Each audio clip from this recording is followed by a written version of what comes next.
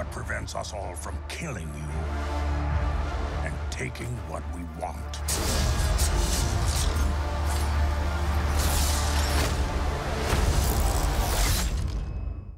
It's starting to talk to actors once a show is already debuted, so that I can tell you, like, along with the fans, how much we're all loving this show. And I'm going to quote Robert Rodriguez. He said about the two of you, Tem knows that this is his moment. Ming-Na knows that this is her moment. When you get actors like that on set, they go for it and it's palpable. So I want to hear from both of you how palpable that energy was for each of you. I mean, Tem, you've had such a long history with this franchise, and this is finally his moment. And I know, Ming-Na, what a huge Disney fan and Star Wars fan you are. Yeah. Well, we don't take anything for granted at all. I mean, every day on set, we know how hard the crew has been working, especially during COVID protocols. We know that this is our moment, you know, and you can't squander that. Both of us have worked so hard and for so long in our craft and in our careers that it was great. You know, it's almost like Boba Fett and Fennec. You know, we come into it with mutual respect, absolute love for the project, and a desire to make it the best that it can be. Yeah, it was just one of those things that, you know, crescendoed into this wonderful partnership, not only just the two of us, but getting to work with Robert, John, and Dave Filoni. Yeah. And the big thing was, I think it was just meant to be, just the paths. Sometimes in life, if you just read the signs, and sometimes things come up and our paths cross. So this was meant to be, working with Robert, working with Ming-Na, working with Jon Favreau again, and it was just a wonderful opportunity, and everybody gelled. Everybody worked together so naturally and with a lot of love. And the other unique thing about this whole experience was we came together as a family. There wasn't us as actors, you as crew. Mm-hmm. With the COVID restrictions now, there was no room to go back to your trailer and have a tenty or have do any of these other things that sometimes people were well known for. We really had to work hard. And I think we're both mature enough to know about Hollywood and the careers that we've had.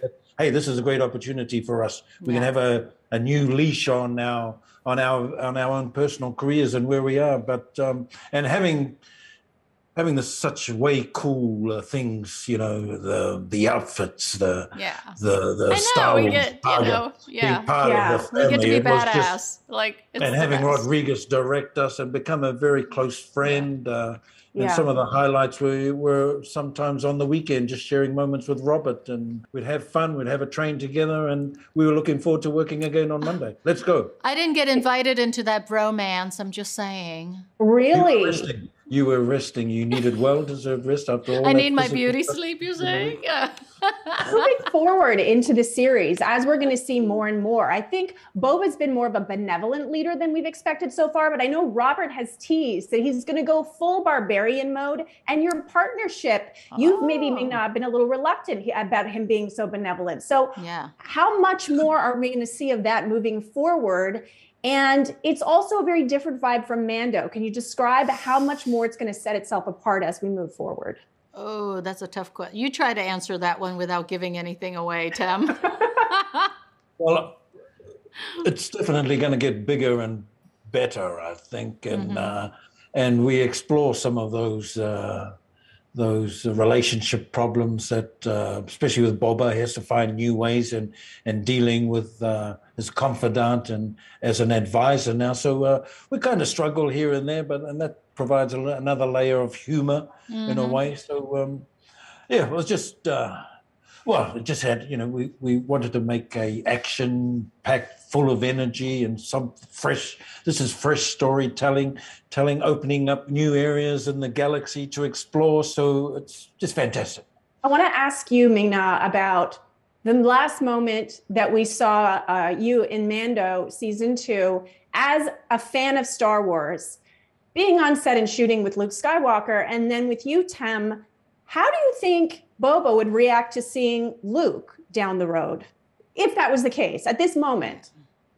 Well, I think for me to shoot that scene was really unbelievable.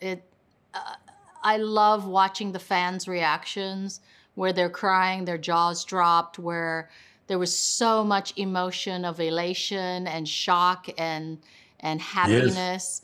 And for Mark Hamill himself to feel such a sense of happiness, you know, how his character was received as well, because we all love Luke Skywalker. And now the fans get to experience Boba Fett too. You know, it's such a win-win situation. It's just unpredictable, really. Yeah, unpredictable. Some of the stuff just when you think you're onto something, they'll throw something else, or some other character comes on in. So I'd love to tell you the deep inner secrets, but I just have to try and keep teasing people. Yeah,